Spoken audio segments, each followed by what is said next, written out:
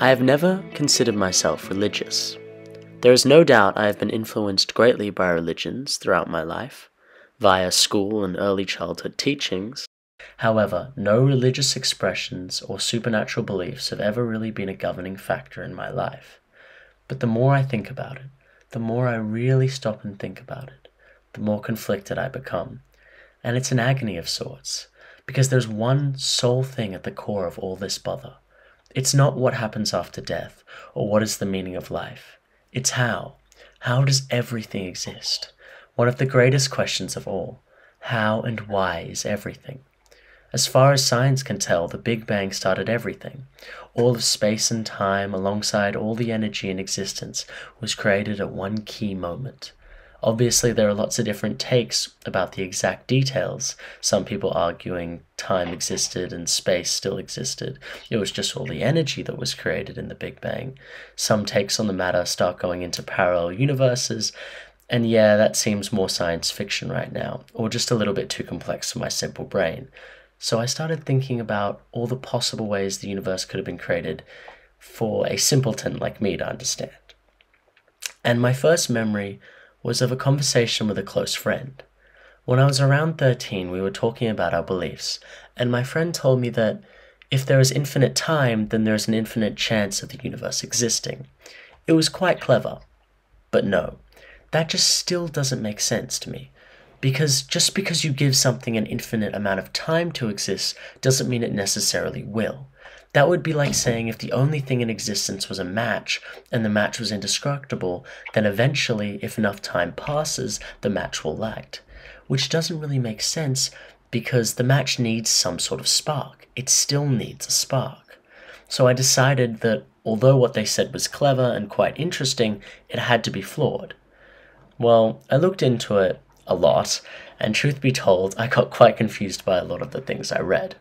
But the main consensus is that no, if you give something infinite time or have an infinite chance of something happening, it does not mean it will happen.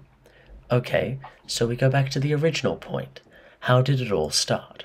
Well, a popular theory that accompanies the Big Bang is the Big Crunch, which states the universe will stop expanding and start retracting until it meets in one singular point and explodes again, creating another universe in the process. Like a phoenix, the universe is destined to be born and die for eternity. But even if this is the case, it still has to start somewhere, right? There still needs to be a beginning. If you trace the cycle back long enough, there has to be a Universe 1. And that Universe 1 had to be created by something. And that something has to be created by something else. Or that something simply abides by rules that are beyond our comprehension. And that is when I found it. The simple answer to the question. Humans can't possibly begin to understand what created the universe because its complexity exists outside the confines of everything. It has transcended ancient because it may exist in a place where time does not. So this may sound familiar and probably is to you if you have heard or roughly understand what agnosticism is, which basically states a higher power is unknowable. However, where it differs is agnostics typically believe in one god or higher power, whereas my take is more broad. Whatever predates the universe doesn't necessarily have to be singular, nor does it have to be sentient. It could have just been a type of energy that predates all other forms of energy that exist in our universe now, which I believe will still be inconceivable to the human mind. I'm not saying I wholeheartedly believe this, and that there isn't a possibility for a godly being to exist that is very much similar to a human being, as many religions do believe that, for example, Christianity, that humans were made in the likeness of God, and thus God created us with the intention of humans being similar to him and eventually joining him in heaven. There is also the short story The Egg, which proposes that the universe is a collective intelligence that is slowly evolving through shared experiences. And this theory was proposed by Andy Weir in his book, and it's quite interesting. But I suppose the overall point is that I really don't know, and I believe that there's a good chance humans will never know.